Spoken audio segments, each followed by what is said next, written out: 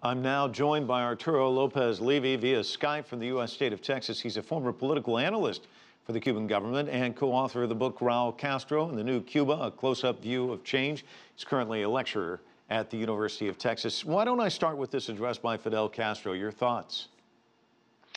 Mike, this is a kind of farewell address by former President Fidel Castro to the Congress of the Communist Party.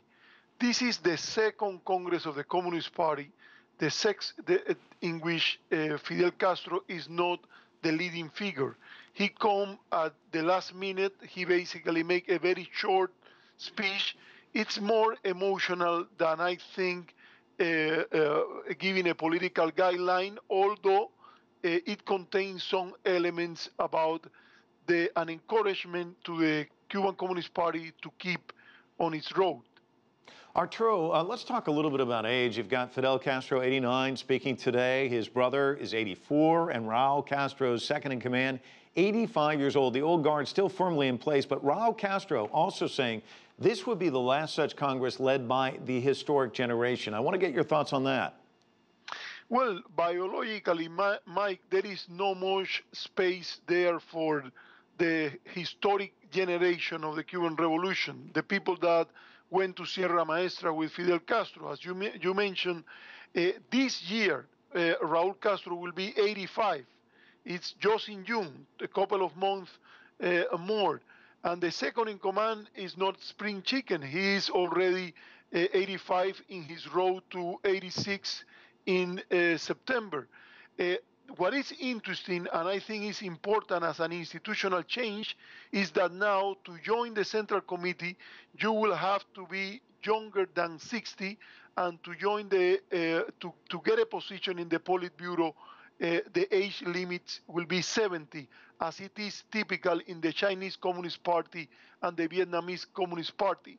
It is quite convenient because half of the Politburo is above 70, but it will not be applicable to the original generation of the revolution, but it goes together with the renewal process that already took place at the lower level, at lower levels of the Communist Party. Most of the leaders of the party in the provinces are younger than 50.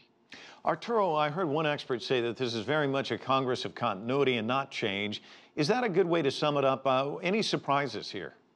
You know, the main thing, Mike, is that there has been an expansion of the margins of the reform. The reform has been broadened in depth, and also an experiment that was conducted in the provinces of Mayabeque and Artemisa will be expanded to the rest of the country. So economically, there is, let's say, some speeding up of the process of reform.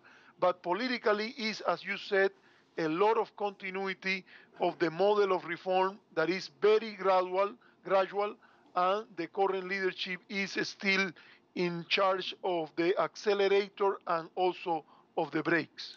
Quickly, if you can, you mentioned the age breakdown. Looking for new blood, I guess, is a good way of putting this. I want to get your thoughts on leadership in Cuba and this transition to the future. How might that look? I think that there will be a generation that is already waiting. It has been several new members were added to the Politburo.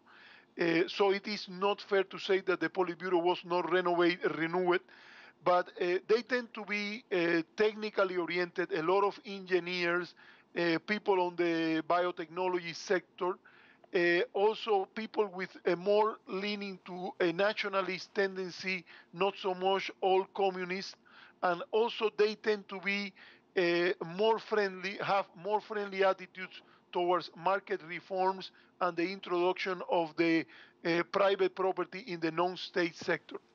Arturo Lopez Levy joining us from Texas. Thanks so much.